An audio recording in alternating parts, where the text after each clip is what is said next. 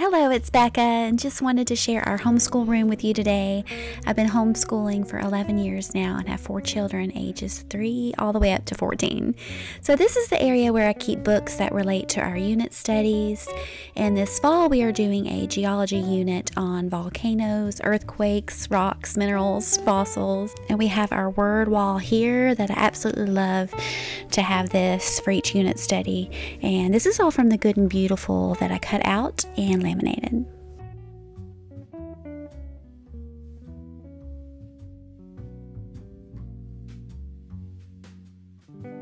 And this is a little kit that came with our geology curriculum, which I will leave in the description down below. But just little samples of pyrite, limestone, quartz, fluorite, aquamarine, things like that. And we also have a game keys of history here. We also have our history unit displayed here and currently learning about ancient Egypt. We have our history book bin here. There's fiction, non-fiction, different activities, replicas of the U.S. Constitution, Emancipation Proclamation, that kind of stuff that we'll also be using this year. I bought these at Rainbow Resources several years back and love these. There's Bill of Rights, also Mayflower Compact. We'll also be learning about the Middle Ages, the Renaissance, the French and Indian War, Revolutionary War, the Victorian era, the history of flights in the Cold War era. So winter is wonderful to learn about history. But in this bin we mostly have our Egyptian unit books here, and then I'll change them out when we begin our other eras.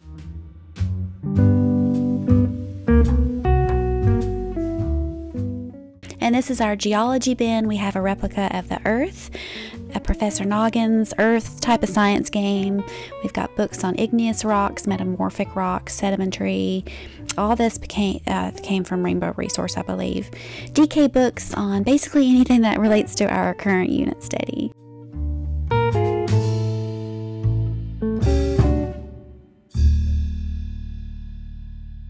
And down here I have things that are geared more towards my 2 youngest sons, Bohannon, who is age 3, and Gunnar, who is 6. And I bought these bins just recently at the Dollar Tree and love them. They're easy to clean, and I do like the Montessori method to have one type of toy or activity dedicated to one bin. So that way the child can take one bin out, learn and play with it, then put that particular activity back into the bin, return it, and move on to the next activity. And this just helps not only encourage self-play and self-discovery for the child, but it also helps with their tidy-up skills as well.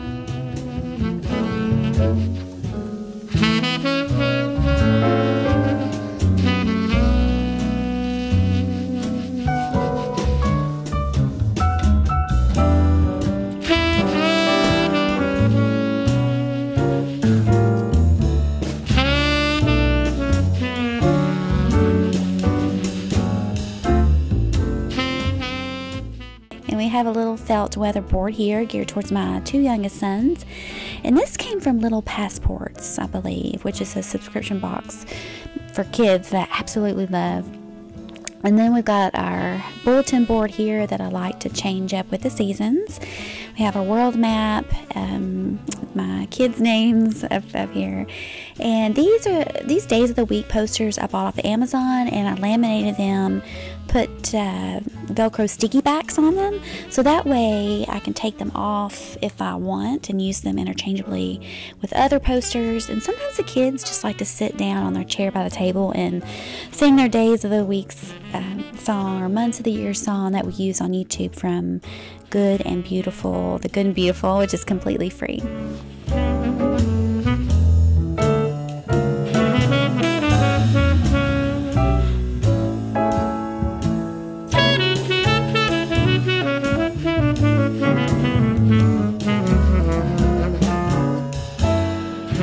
And over here on this side is lots of things. We have a large set of decorative cut scissors for craft projects. And keep in mind too, I've been homeschooling for 11 years now, and a lot of this has just been, you know, I didn't buy all this at once, obviously, because this stuff costs money. But if you're like me, who do have multiple children of varying ages. Sometimes it's good to just save up money and buy something of good quality. That way you can pass it down.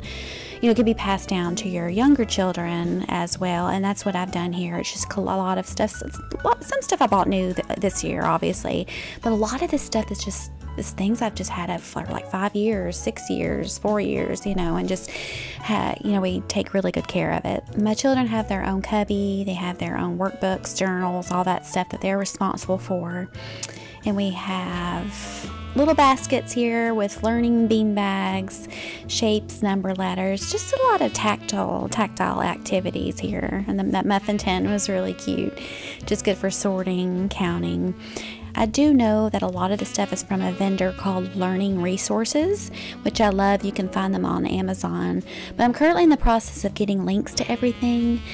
I don't have links everything now for this particular video, but I am in the process of doing that. So please leave a comment if there's any items that you're really interested in, and I'll definitely get back to you with the information. It might take a few days, but I will. Another vendor that I absolutely love is Nature Watch, and I have 2 boxes here. I have a forest in the box and an ocean in the box. The forest in the box has spruce cones, cocoons, hornet nest paper. There's porcupine quills. There's like little land snail shells, pecan, beech nut, ground moss. There's all kinds of stuff in here. So it's a little pricey. I think it's about $50 per box, but we've had this for almost probably over 4 years. And like I said, if you take good care of everything, they'll last, and definitely. And the ocean in the box has shells, sponges, algae, hard and soft corals, and it even has like a little seahorse too. I also love these composition books for younger children where they can draw a picture along with their morning copy work. So, but this is all for the first part of for our home tour. Thank you so much for being here. Thank you so much for coming back again, or thank you if you are new, and I will post the second half of this video next week. Take care. Bye.